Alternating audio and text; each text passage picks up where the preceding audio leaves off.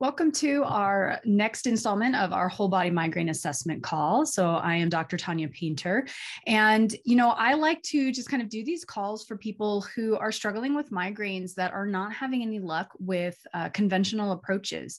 Migraines are such a complex, syndrome of a bunch of different things going on, and it's different for every person. And so taking a look at the symptoms that you experience around your migraines, symptoms that you experience even away from your migraines can all lead us to help understand the bigger picture of what's going on, those biochemical imbalances that might be contributing to your migraines. So that's what I like to do in these whole body migraine assessment calls.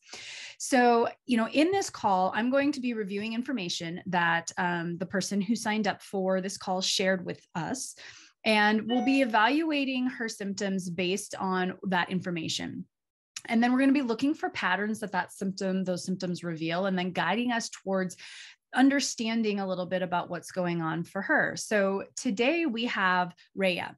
So Reya shared the following information with us. So she started using a low dose estrogen pill, just looks like for one cycle, to help with nausea during her period. But she had to stop them because of headache and severe nausea. And now she's on day 11 of her migraines. She hasn't really noticed a whole lot about them since their new onset, but it started 2 days before her cycle started. And she's tried herbal teas with some relief, like ginger and peppermint and feverfew. She started to take magnesium, B6, 12, B2, folic acid, melatonin, and chamomile for sleep.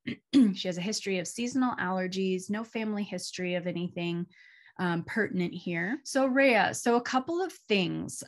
One that I'll just mention quickly, if you're on folic acid, I would suggest looking at a different form. So folic acid is actually a synthetic form that a lot of people don't tolerate well. It's the most commonly used form because it's cheaper to use synthetic than natural. But so ideally, look on the bottle. If it actually says folic acid, you might consider looking at something that says folinate or folinic acid. So that's just a side note.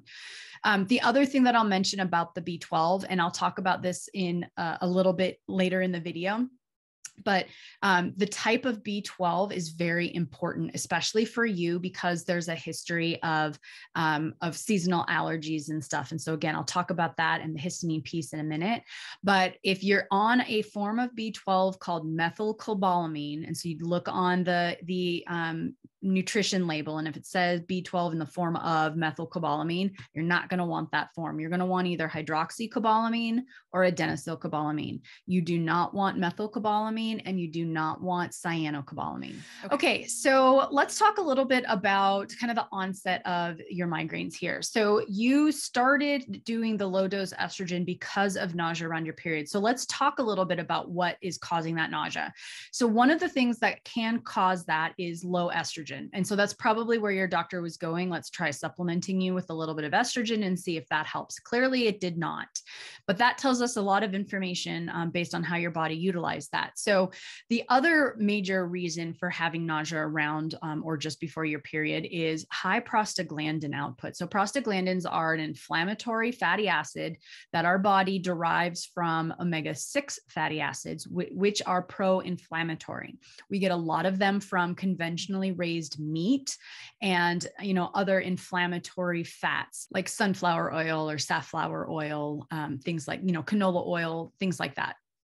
So one of the first things in this situation would be going on a very high omega-3, low omega-6 fatty acid diet for the short term while you're working on kind of reducing this inflammation. Because these prostaglandins actually do promote inflammation. It's meant as a healing thing, which is good, but when it's inappropriately released or there's too much, then we are constantly inflamed, which, as most people understand, that's a really bad thing for migraines, but just how we feel in general. So the first line of treatment would be looking at reducing your prostaglandin output. So increasing omega-3 fatty acids, lots of fish, grass-fed free-range animals like cows or chickens, turkeys, things like that. We want to stay away from conventionally grown. We want to go specifically for organic, free-range, and ideally grass-fed, not grain-fed.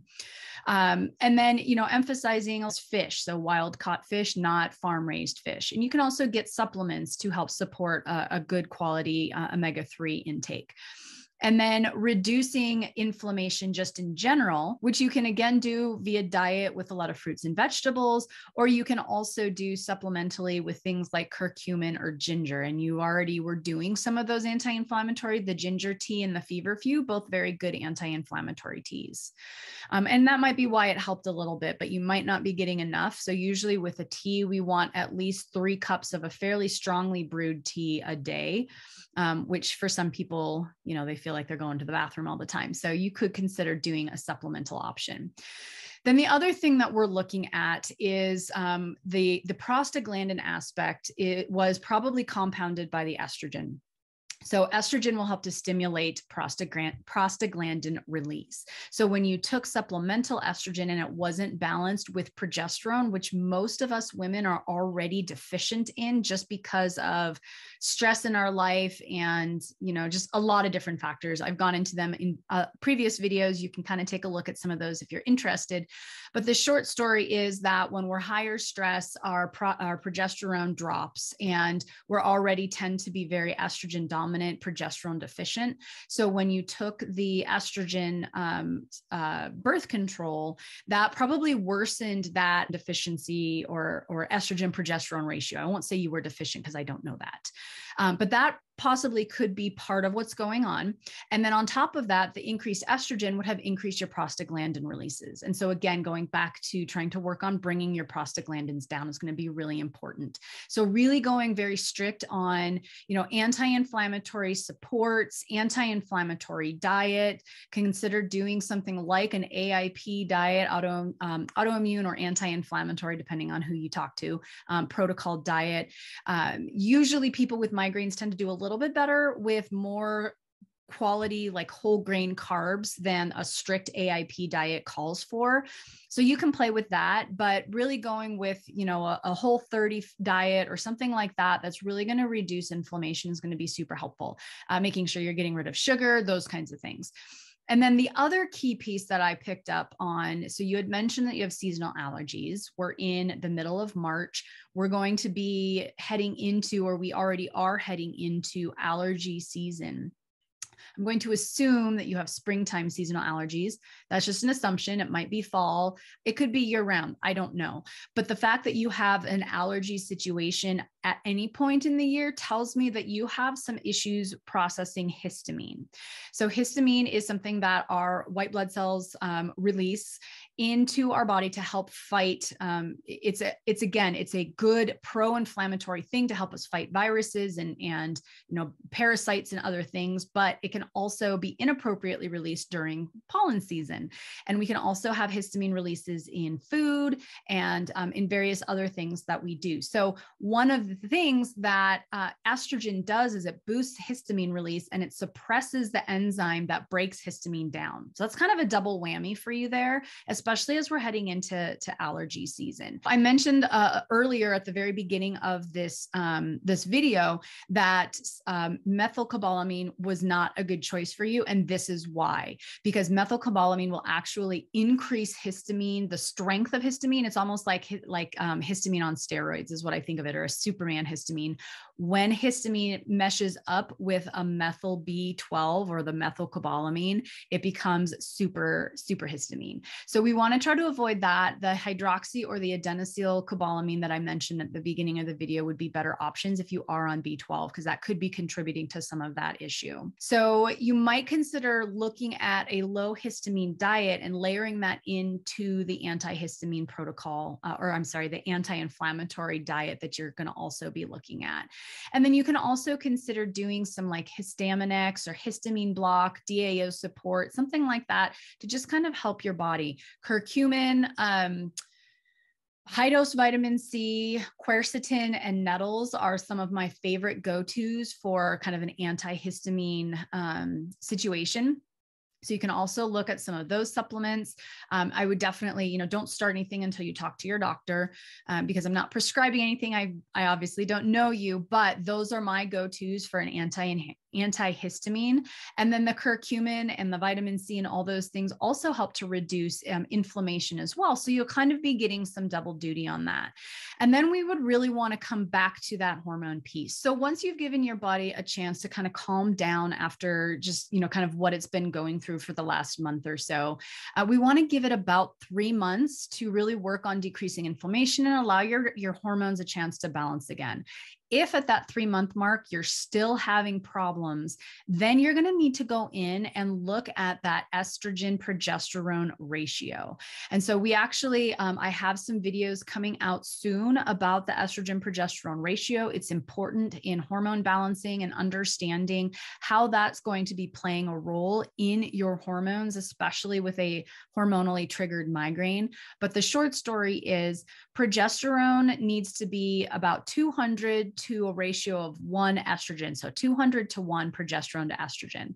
A lot of women that I see with chronic migraines are like 20 to 1 or 30 to 1, way low in their progesterone compared with estrogen. And that sets them up for a big inflammatory process. And progesterone's a neurosteroid, so it helps reduce inflammation in the brain, all kinds of really great stuff. And so if that ratio is not where it needs to be, if you're estrogen dominant, too much estrogen running around, we see increased inflammation, increased prostaglandins, increased histamine issues, increase all kinds of different stuff, right? So we would want to take a look at that 3-month mark. Where are your hormones at in relationship to each other, as well as in relationship to your normal levels? And then that would be where you would kind of move forward in, do you need to support progesterone over estrogen, or what's going on there? So hopefully that was helpful for you. I know that's a lot of information in a short period of time, but there's a lot of stuff that goes into migraines in particular, but also just in general, hormones and hormone imbalance. So one of the things that I do want to just mention, and I like to mention at the end of all of these whole body assessment calls, is that we don't want to just eliminate or, find medications based on the information that I provide, right? Our goal is to identify those problem areas. We evaluate the situation, evaluate your symptoms. We eliminate anything that we know is contributing to that inflammatory process or to the migraine process.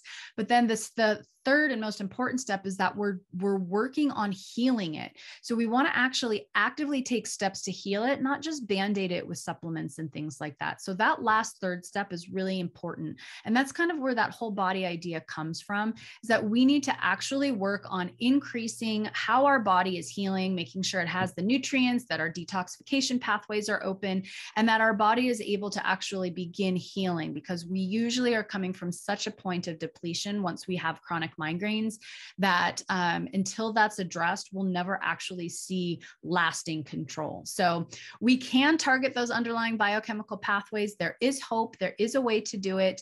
It's amazingly effective. So if you want more information about this type of individualized biochemical approach to your migraines, then I would invite you to watch my free training. It's linked below in the description. And if you enjoyed this video, give me a thumbs up and don't forget to subscribe so you're notified of all of our new videos as they come out every week.